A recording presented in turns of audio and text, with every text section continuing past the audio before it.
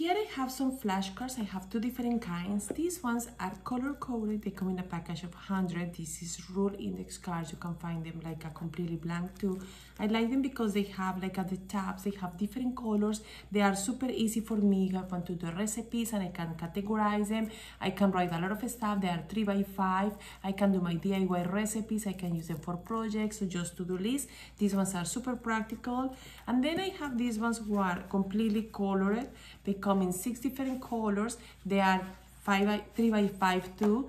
They come in 210 cards. They have 6 colors.